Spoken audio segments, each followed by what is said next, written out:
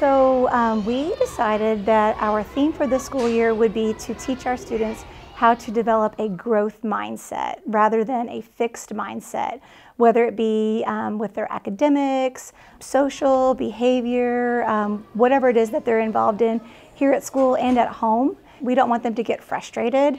If there's something that they are struggling with, they can continue working hard and continue trying, and really setting the tone that we as adults, we also have to have a growth mindset. We're constantly learning and growing as well.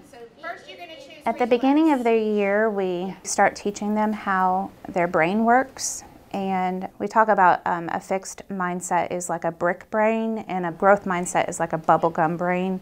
And so your brick brain, when you say those fixed mindset statements, it's just stuck and you're not going to get anywhere. And when you have a bubblegum brain, your brain stretches and it grows, and all it takes is just thinking more positively about it.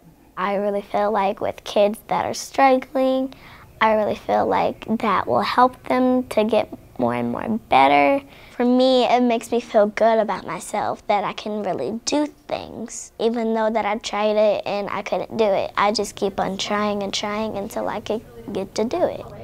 As elementary educators, we're their first taste of school, so we want it to be positive. And rather than shutting down and getting frustrated, we want kids to learn at a really early age that it's not about, something that you can't do.